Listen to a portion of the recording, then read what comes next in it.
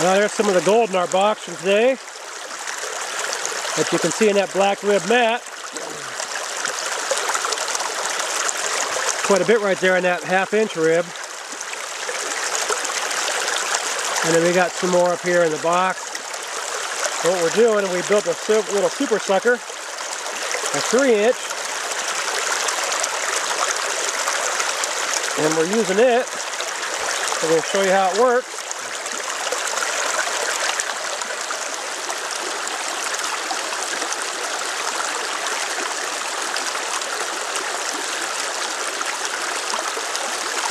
So you can see this gold blit sluice box is just set up for fine gold. And it has a nugget trap that goes down here and right here in the bottom, you know, but I don't ever use it because where I'm at right now, we're not going to have big nuggets. And if we are going to have big nuggets, they're going to get caught up in this box anyway. We're not going to lose anything out of here. We don't got enough water flow. Put that rock over there to hold it to the bottom. It's got that real nice full length ribbed rubber matting all the way down that first set of the angled entrance, and then it goes to that 1/2 inch rib, which is really nice, and it just holds that gold so well, you know. It really does. I mean, look at all that gold in there.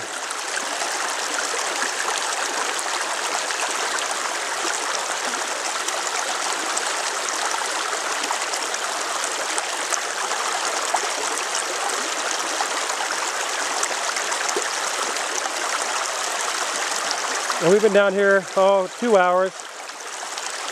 2 hours about? Hour and a half, 2 hours maybe. And we're using our new sucker that we made. Which is sitting right here. We're going to show you what we did on that. And show you how it works. So we made this 3-inch super sucker. Basically it's like a John Adams, Dave Bryce, Zuka, Reed Lukens combo. We'll take it apart and show you how we put together and do all the measurements later. I made it about the same height as I am. I could have gone 2 more feet to get more of an extension so we go deeper into water. But we're going to show you how it works. I just sit in the chair doing it because it's that much easier. Put this handle on here to where it actually turns with our hand.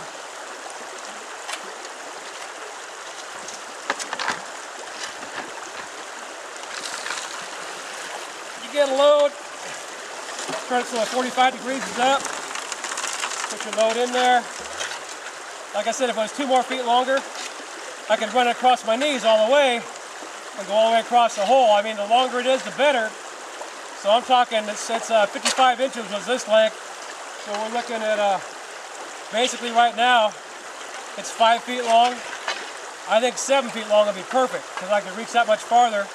And it got so much control when you're sitting in a river with it like this.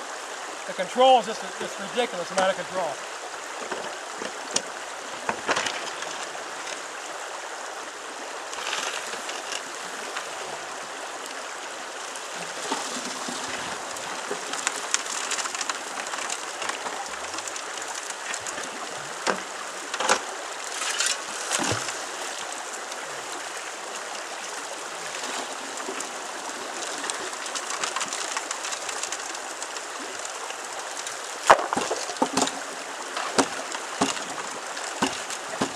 You can feel when you get a clog. I've had enough of them now that we've had a couple we actually have to pull out the end. We're just running a straight 3-inch, which is good.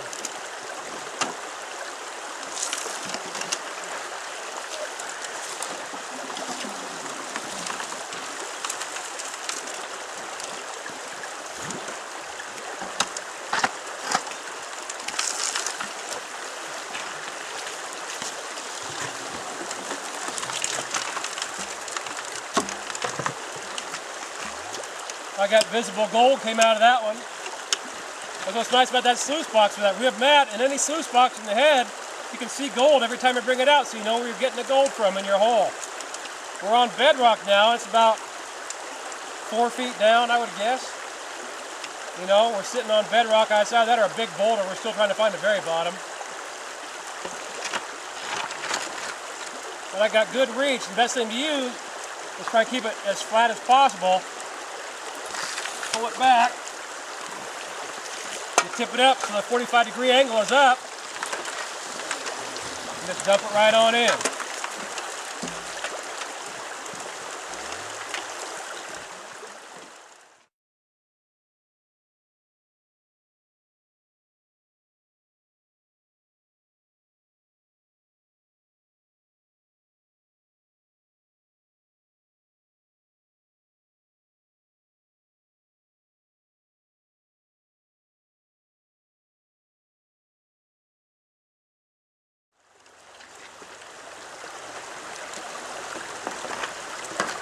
You know, if you tried to go 4-inch myself, I can't get my hands around it. I can get my hand around a 3-inch that far with that much opening. I may have to try a 4-inch to put a handle on it. That'd be pretty awesome. I have to run so much more material through the box, more water through the box, and make it difficult. This is more like a 3-inch dredge right here. You know, it's a 3-inch super sucker, or a hand dredge, or whatever you want to call it.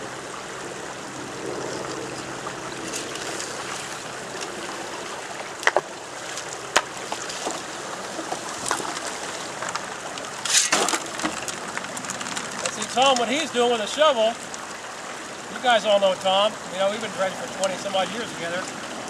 He picks up a load, takes the big rocks off and tosses it in the sluice box. It goes from there.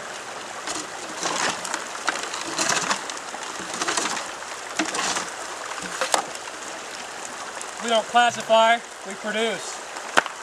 You know, you want to take the time to classify and run a nice slow box. Yeah, you're going to get some finer gold maybe. But this is a fine gold sluice. We're not going to lose enough to worry about, and we see some nice pieces in there, and that's what we're going for.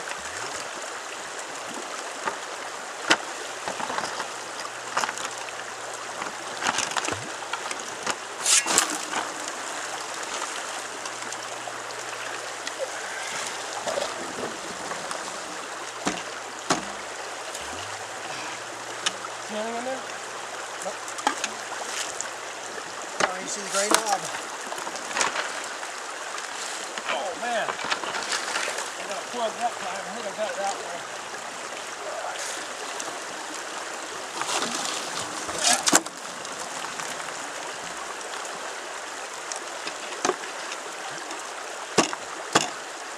You can always feel the plug. Clear, right? Like with that rock, when I pulled it up, I got it out about this far. It sucked that rock up in there, and that was all she wrote. So I brought it up here and dumped it in, tapped it a couple times, and it fell out. We've had to physically remove it, but it's working good because he pulls up the big rocks with the shovel, and then I do this, you know, sucking everything else out of there with a super sucker. And I'm just working right on the edge of the bedrock.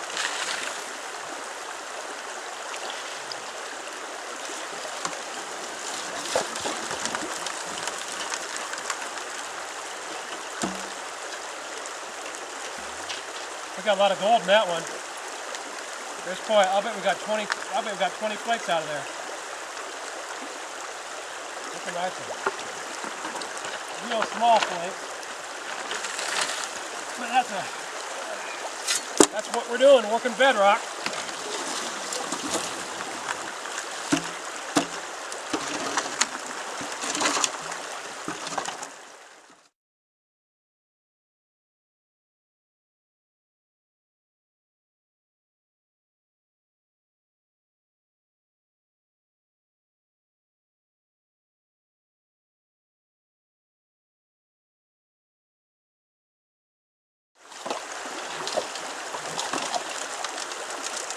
Oh, I got a clog. Yeah, I got it.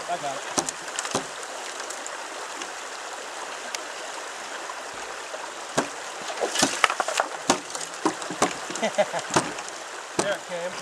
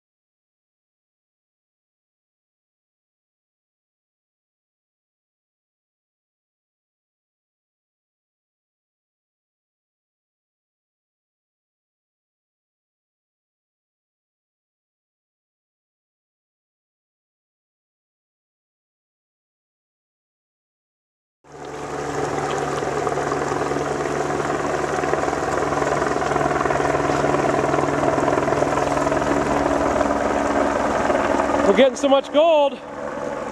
We got people down here filming us.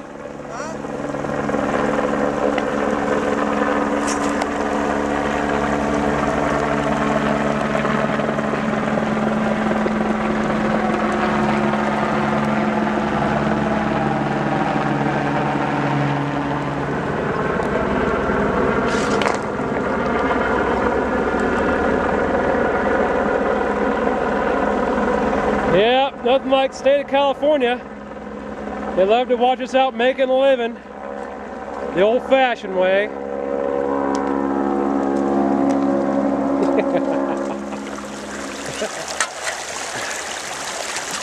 So that's bedrock. We're on bedrock, working our way kind of in and out, just working around it. You know, we got the very bottom, which is right there. You can see the little piece of bedrock on the left and the little V that it's forming. And we've sucked all that out already with a sucker. So we're kind of pretty much at the end of this hole till we...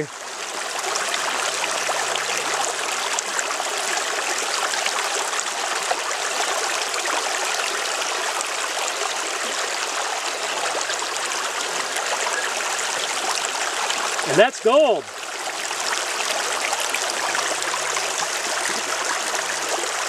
Thank you, state of California.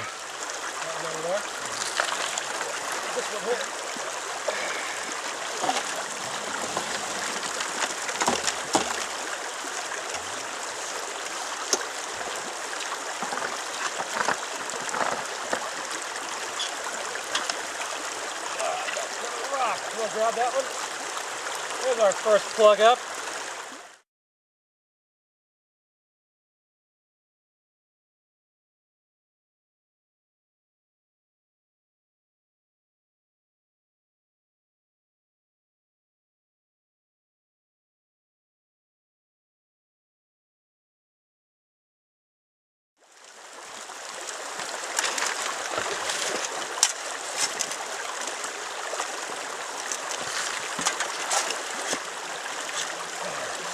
You know, that big old nugget's still in there. That one we thought was a rock.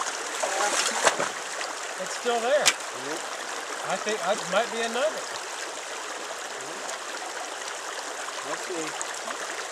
Looks like it's about 3/8 of an inch long. Of course, that's under the water.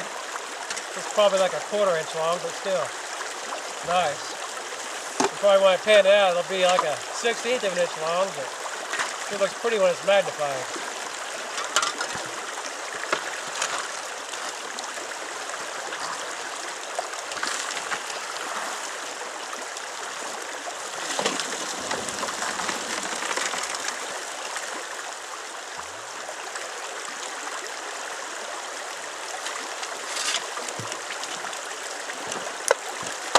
Yeah, it was 18 degrees yesterday. So we went down here.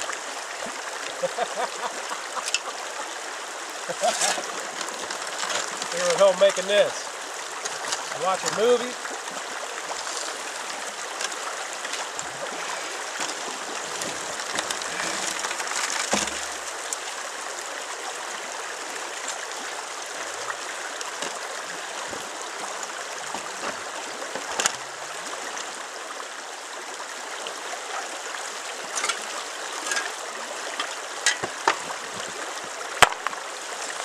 There he's going now.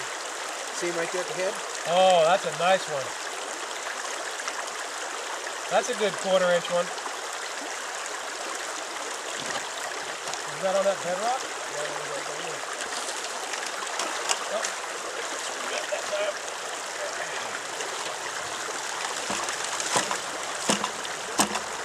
Nice nugget. You know what? Let's get the sucker ball and get that sucker out of there. That was too nice to leave in there. Yeah. That's a nice piece. See that piece? Right there. That's a nice piece right there. It's about, oh, it's probably a 1/4 inch long, the longest point, 1/8 of an inch wide. But look at all the other gold we got down there now. You know? And that's not counting what we got down below. we're gonna turn this camera off for a while and you guys can watch the cleanup when we do that.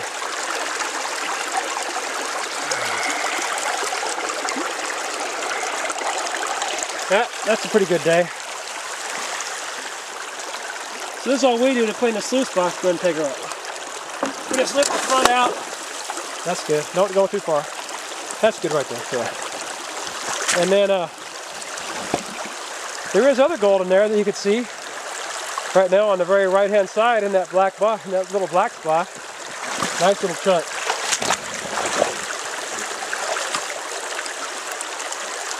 See how the black sand is real good. Everything clicked it up real nice right up here. Oh, this is an expanded metal over miner's moss. The miner's moss is the backed miner's moss, so nothing can go underneath it. And well, we're just going to go ahead and back it up here. We're going to dump it. Show you how easy it is to clean this thing.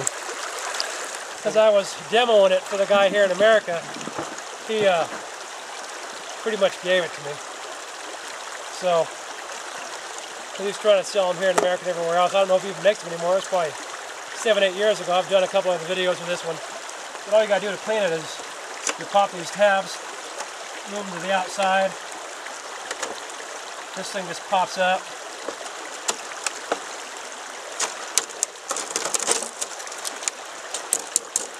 Pulls out. I don't know if we want to get water in there or not.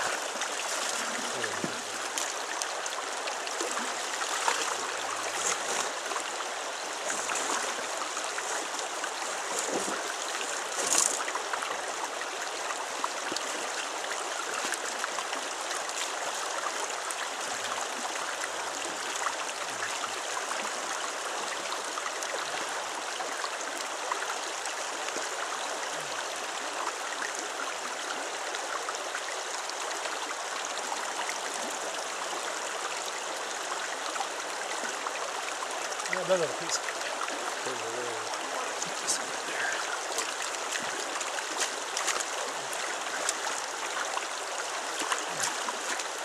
So this is what came with it, stock miner's moss, but it's the backed miner's moss, which is a little harder to clean up because the stuff doesn't just fall through it. Makes it nice because it's designed for the fine gold they have over there in Europe, and so it'll catch all the gold here in California. Makes it real nice. That's done.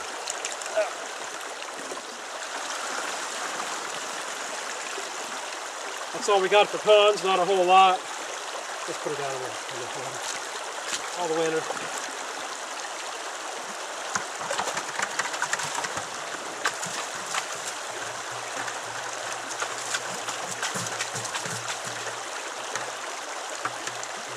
You want to grab the blue one with the magnet and stuff?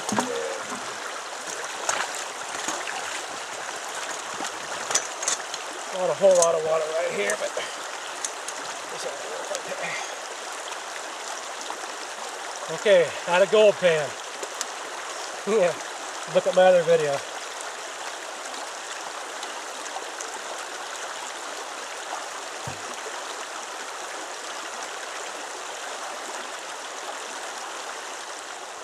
Out of gold. Look at all that gold up there at the very top already. Yeah. It's just flying all over the place.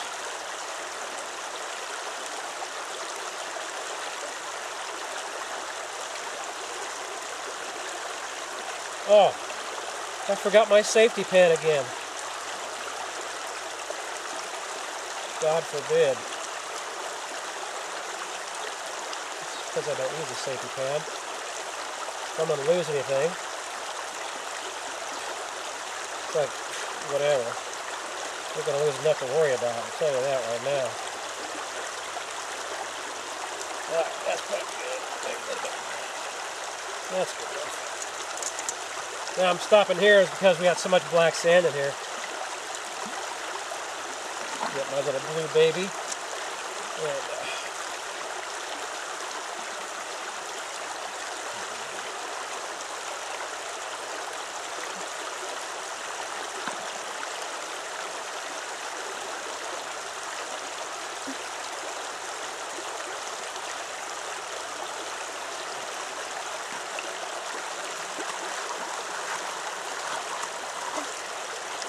you want to get the black sand out because it's heavier than the gold. If you don't get the black sand out, you can't pan it down where you can get the gold. And I got visible gold in the pan just sitting here. So I got to get this stuff out of there. So we got all kinds of black sand came out of here. I'm going to pan this too because there can be all kind of gold down in this too. But that'll come in a minute. So once you get all that magnetite out of there, magnetite, then it allows everything else to flow real nice and smooth, and we're not going to lose nothing here. Just going to watch it. Yeah, the gold's still floating on the top. We got a lot of real fine stuff in here.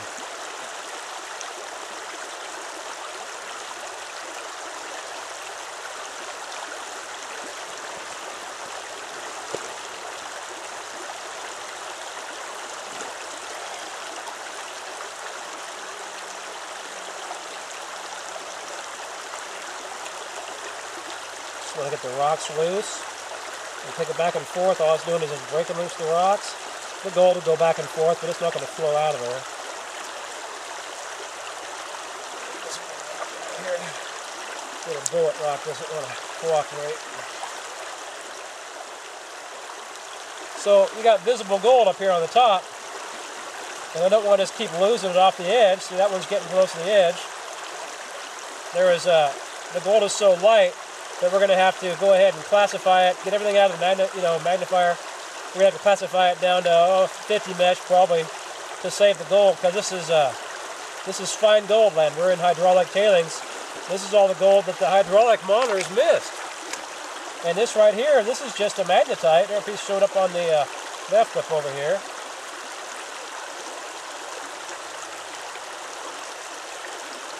So I can watch it and see what's going on, but I'm just watching it all go to the very edge. I'm not getting anywhere, so I'm going to have to classify it and screen it down and get it down to 50 mesh. And I would use a blue bowl or gold screw or probably both or whatever. Let's see.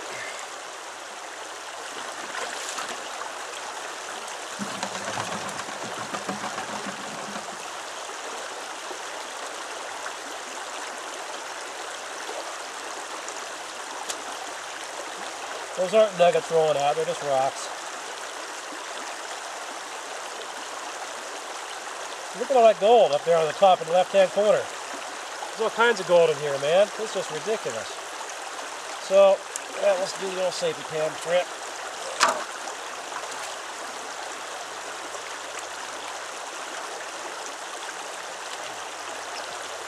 And we'll just do what we can do here to pan it down to get it where we can see it.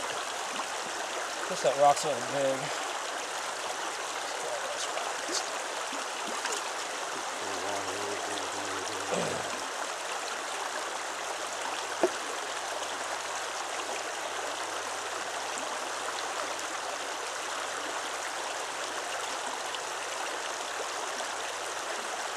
That black sand's so heavy it's not even moving. That's what makes it so nice, man. That's why the hydraulic motor's lost so much of it. The black sand is just so thick down here.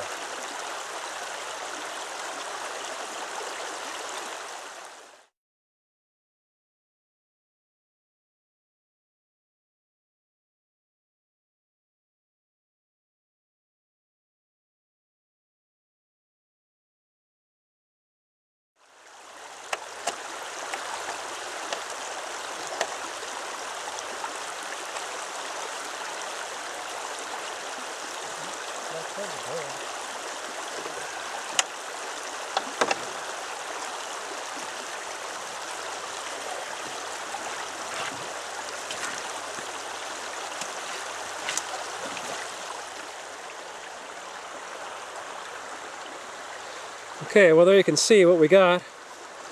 Some of it anyway. I mean, it's all in the black sand, but look how fine the gold is. Got that nice little chunk out of there. We got a whole bunch of fines. We got some other pieces a little smaller than this, but they're all mixed up in the black sand down here because we have to strain it all out. So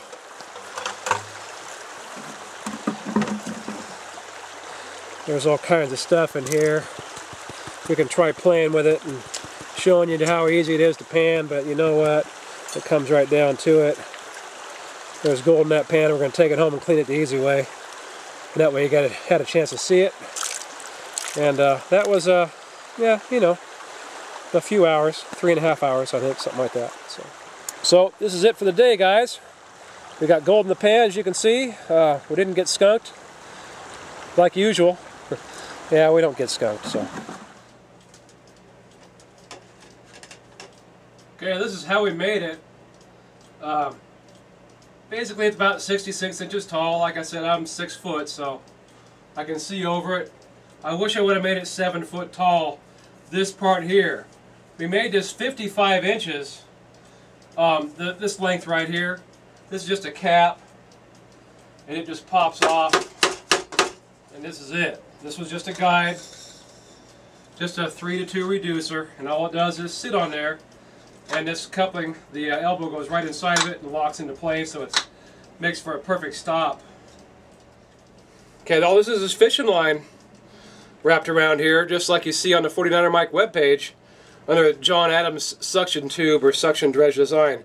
The only difference is we put the black plastic underneath to act as a bigger piece, and I hose clamp both ends, so it keeps everything, you know, uniform and works really good, and it just slides in and out just perfect. So the other thing was this handle. This is just 1.25 PVC, I mean 1.5 PVC, the main frame here, the elbow, and I reduced it down to 1 inch in here, and this is a threaded reducer. Okay, just a threaded reducer. And then I just put a 1 inch cap on the end, and what I did, I took a piece of the 1.5 inches and just cut it off so it spins on here, so when you're pulling it, your hand can go any way. You don't got to worry about it wrenching your hand at all. So this was something I hadn't seen before. Everybody has their own ideas. The 90 degree I found on, actually I saw a guy who builds them on eBay, and it's Desert Dog, and I think he lists his under hand suction dredge or suction hand dredge or something like that, and you can buy them there from him already made up, and you can call him up and he'll make them as long as you want. Okay, so personally, from my own experience that you guys just saw, I needed at least 2 more feet. This was 55 inches, you know, just the one piece, you know, and what we're looking at right now is what, 5 feet maybe. I guess I can measure it real quick. I just happen to have a tape measure. Kind of funny how they're both the same length about.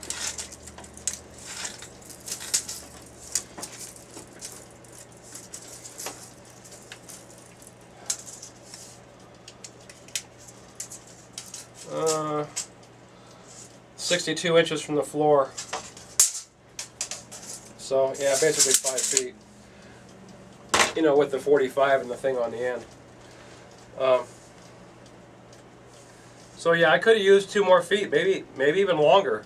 So what you can do is cut this in half and put a screw-in coupling in this part. So all I have to do is screw it together, and you can add a 2-foot piece, or you can put this same piece back on there if you want to use the 5-footer. Then you got a 7-footer or an 8-footer when you need it, and you can use the same plunger. It doesn't have to extend all the way down through the tube. You don't have to make it any longer than what it is already. You can if you want to, but you know, you can only pull it so far, and this is about my arm's reach right here. That's why I made it this long, just so it would be perfect. And plus, this was stuff I had laying around the house. I didn't just go out and buy it. I went out and bought the fittings. I had the pipe sitting here. But that's a good demonstration, you know. Okay, so now you know how to build a hand-powered suction device, and you got everything you need. If you need more plans, go ahead and go to 49ermike.com, hit the forum tab, scroll down the forum tab until you see the DIY or do-it-yourself section. Then if you scroll all the way down to the bottom of that section, real close to the bottom, it says do-it-yourself plans for everything, and it's got, you click on that link and it's got all kinds of links. And like I said, this was John Adams' suction dredge basic design. I just put my own stuff on it with his help. Then my buddy David Bryce, or Zuka, you know, he made one that was 3 inches, so I used that also. He also said he went 52 inches or something like that, which made me want to go a little longer. I'm saying I went 55 inches on my length, and I should have gone like 85 inches on my length. Okay, another 30 inches would be good.